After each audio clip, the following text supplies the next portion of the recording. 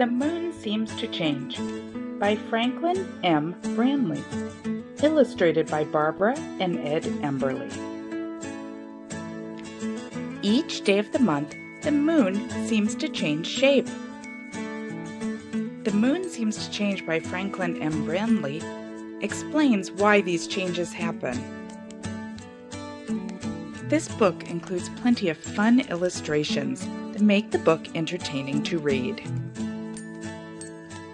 Not only are the illustrations fun, they make the topic easy to understand.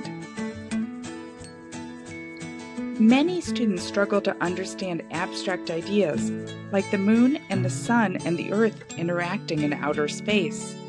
The Moon Seems to Change addresses this by using illustrations that include children. Including people in the diagrams makes the science much easier to imagine and to understand. The clear writing and illustrations aren't the only way that this book makes the topic easy for students to understand. This book is very unique because it also includes demonstrations that students can do on their own to fully understand why the moon has different phases. I recommend starting off this book with a semantic checklist.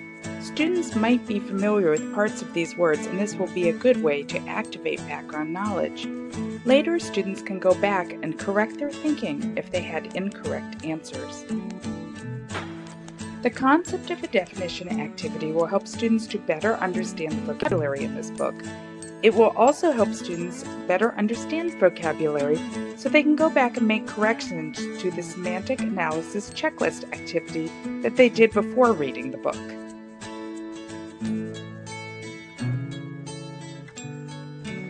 The questions, clues, and response strategy would be a good way for students to develop comprehension of the material in The Moon Seems to Change. This strategy allows students to connect their background knowledge with the information that is presented in the book. After students read the book, they should complete a reflection that shares what they didn't understand and what questions they still have. This will allow the teacher to go back and answer their questions in another lesson.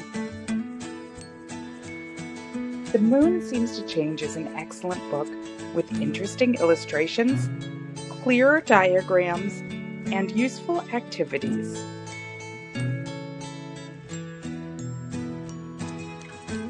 I highly recommend sharing The Moon Seems to Change by Franklyn M. Branley when you are studying the phases of the moon with your students.